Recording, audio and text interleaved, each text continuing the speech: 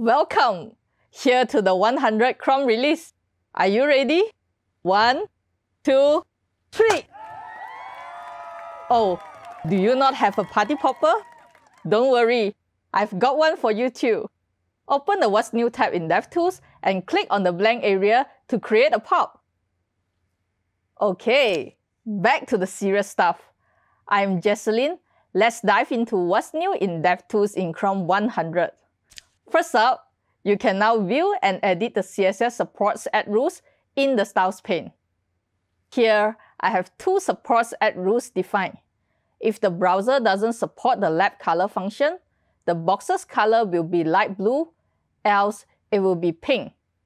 Chrome does not support the lab color function yet, so it shows light blue. By the way, only Safari will show pink now. With the new changes, you can view the support add rules in the Styles pane. What's even better is that you can edit the rule. Let's invert the rule by removing the knot. No background color is shown now. Go ahead and change the rule to RGB color instead. The background is once again light blue because Chrome supports RGB color. These changes make it easier to experiment with the add rules in real time. Next, a couple of Recorders panel updates. The Recorder now supports a list of common selectors by default. During the recording, the Recorder will automatically select the element with these selectors by default. In this example, I have an email input with a text ID defined. The name input has no ID defined. Start the recording and click on these two inputs. Expand the step. You can see the email selector is using the data text ID selector, while the name selector is using the CSS selector. To create user flows that are more resilient to changes, consider using one of these common selectors. Apart from that, if you want to use a different selector, you can now customize the selector of the recording too.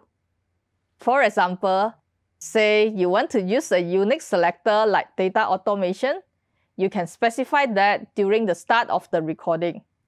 The recorder will use that as the preferred selector if it is found. Another update on the Recorder panel. You can now rename a recording. To rename a recording, click on the pencil button next to the title and edit it.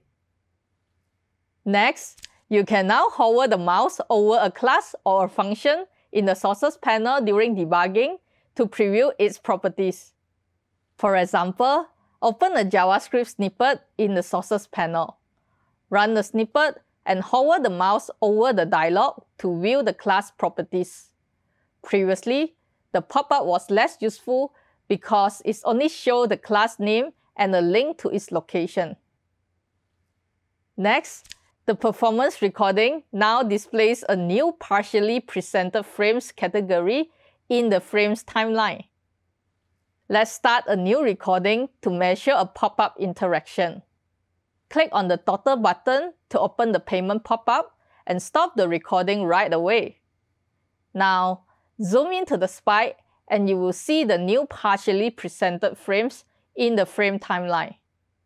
Previously, the frames timeline visualized this as drop frames because it delays the main thread work. However, there are cases where these frames still produce visual updates driven by the compositor thread, just like our example just now.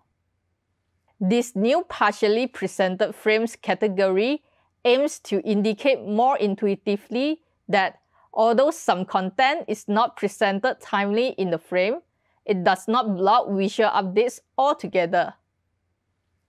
Here is a bonus tip. Use the shadow editor to adjust your text or box shadow visually.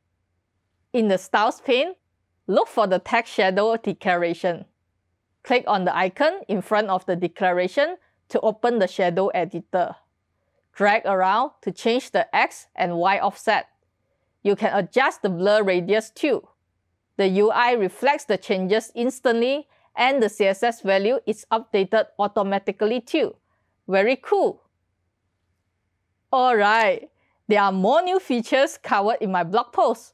And as usual, the link is in the video description. Thanks for watching. See you in 4 weeks for Chrome 101. Ciao!